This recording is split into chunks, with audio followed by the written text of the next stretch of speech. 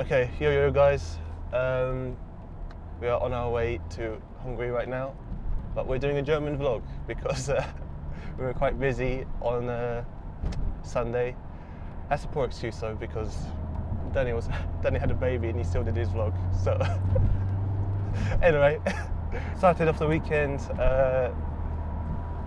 We actually struggled. We struggled on Friday and Saturday. I think as a team we did, to be honest. We weren't that quick and we struggled with the hot weather.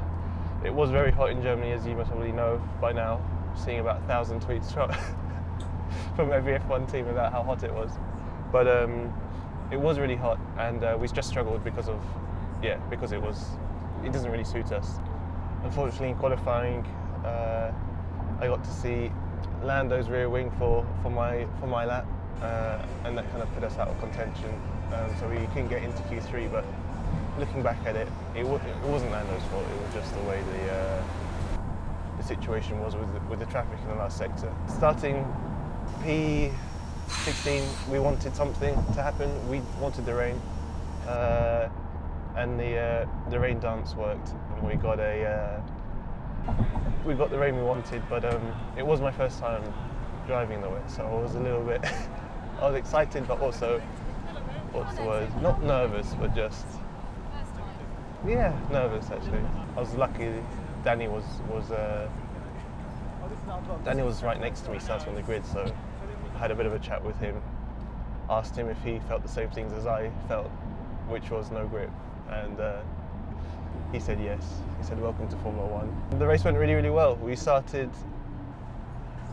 okay. I think to be honest, I don't think I made up a position on the first lap, or maybe I did, maybe one. And we boxed quite early for intermediates. That really worked out. We made up 3 or 4 positions from the pit stop, and then from then on just kind of started to overtake everyone, and we were up to P9, P8 quite soon. And then after that, pace was really good, and we were kind of catching the cars in front, and even the cars behind were even the cars behind were losing ground to us. So it was a really good race, and everyone started to go off in the famous turn 16, and we ended up P4 by mid-race, which was absolutely crazy. And then Nico crashed, so we got back our 4th position, and we were running 4th 3/4 into the race, so it was looking really strong. So there was a crash, another safety car, one of many, and it just meant that the cars behind went to slicks. We're in this position where, and it's completely understandable to me, is that we can't really risk going to slicks. You can imagine if we were running 4th position and then we took the risk to go to the slick tyre and it didn't work, we would have thrown away a 4th position. So that wasn't really our intention, and I overtook Pierre and Kevin on the dry tyre and finished my career best 6th position. So yeah, it was a good race, but you could understand maybe that I was a little bit frustrated as well, because we were running 4th for that long. All in all, really good result for the team. Obviously, third and 6th. As I say this, we're heading into FP1. It's Friday, and hopefully, fingers crossed for the weekend. Let's see how we go.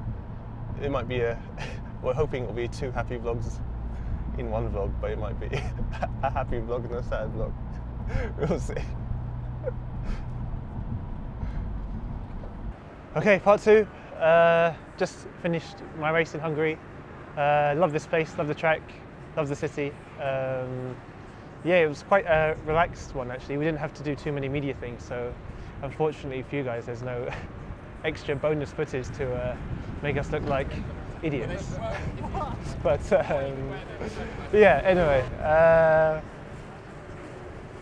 Start from free practice. We weren't that quick actually, we struggled a bit. I mean, we expected it as well, because we knew this track wouldn't suit us too well in some places. I mean, historically speaking, it does suit us, but with our car this year, I think some tracks which didn't suit us previously suit us now, and vice versa. So Yeah, struggled a bit in FP1 and FP2. Had the crash in FP2, which obviously is never good. But yeah, I mean, silly mistake, misjudgment actually.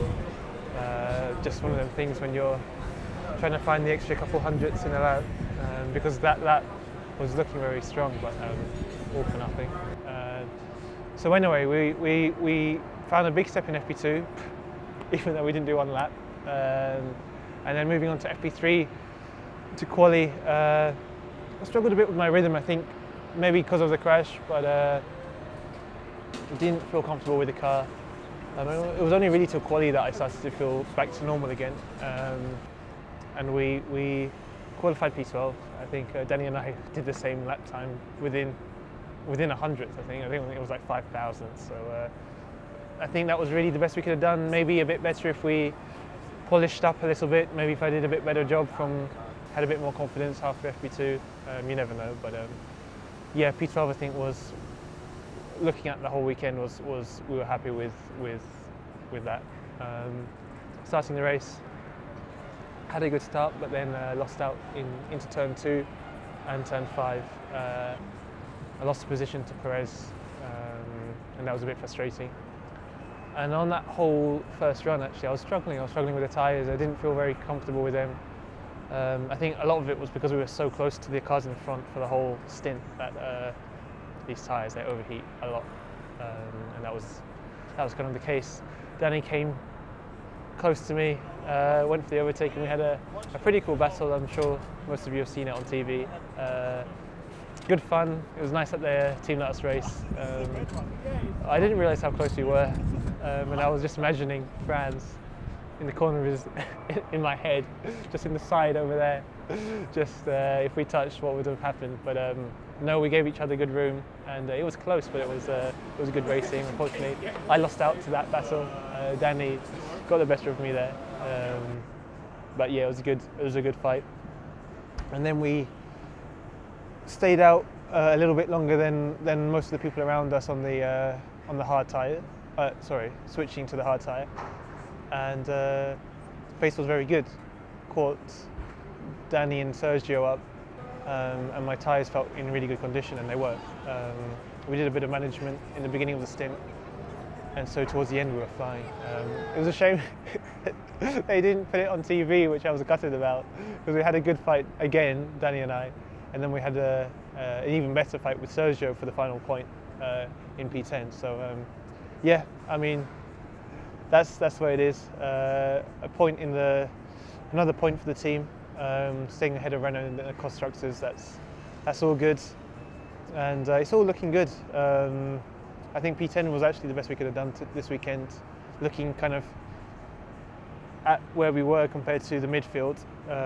We still had quite a big gap to P9 in the race, so I'm quite happy with the race. And yeah, summer break will be spent in the lovely town of Milton Keynes.